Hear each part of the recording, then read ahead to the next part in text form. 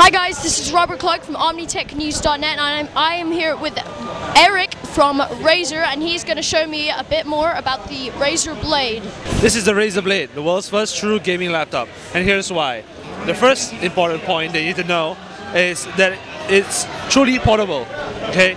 At less than an inch thick, 0.88 inches to be exact, and weighing less than 7 pounds, you can bring this anywhere you go to game without the need to break your back or carry a really huge piece of machine around.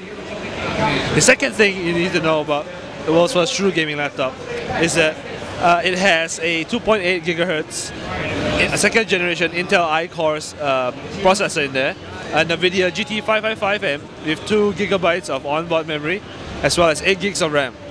This thing will run any game you throw at it right now.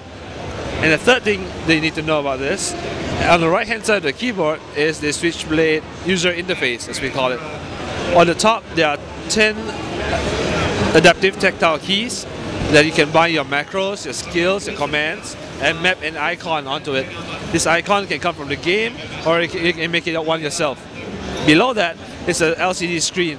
It acts both as a screen and as well as a multi-touch touchpad. So there are two case scenarios where you'll be using this. One, if you already have a mouse in use, so you would use that as a secondary screen. You can have in-game information show up on it, or run a media player behind it.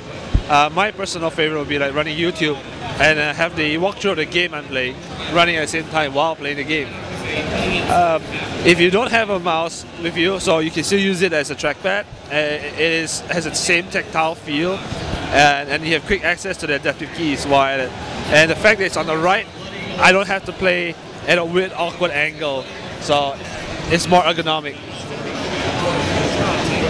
That's pretty much the three factors that why we think this is the world's, or we know this is the world's first true gaming laptop.